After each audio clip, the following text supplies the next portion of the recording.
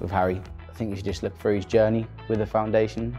He's such an inspirational player for the Down syndrome team. If I could have a Harry in every one of my sessions that I do, I would.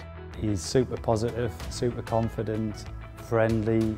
We do football coaching with a local team as well that Harry's super involved with. I think that's what the foundation goes for. He loves coaching, and obviously we would love to help him down that path, love to be a part of that journey as well. The pandemic did cause a problem where, you know, the sessions stopped. You lost that bit of sense of purpose to go and do something.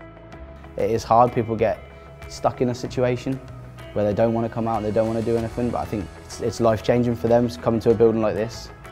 For foundation, but like good facilities and like the way that I like to normally play is like fast.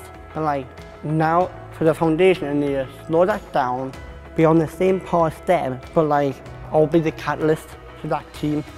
As soon as the other players see him walk back into the building, it was like, we've got Harry back. The whole session has got better since he's been back. I'm so super grateful for the foundation. As you see, opportunities is what it's brought. And I guess some of the tournaments that Harry's been able to take part in as part of the foundation and playing for Newcastle United, it's a joy to be part of, really, as a parent. We went away to Real Sociedad, and Harry's straight away on the video, live being streamed on YouTube. Able to walk around like a well-known stadium, quite amazing. I was the captain for that team. It's the one that I can show my kids that I've done it. Again, it just goes to show what type of person he is. They go away and they're not expected to win, but they steal the show. He's Mr. Reliable. He always listens, and he's got that mentality where he wants to learn.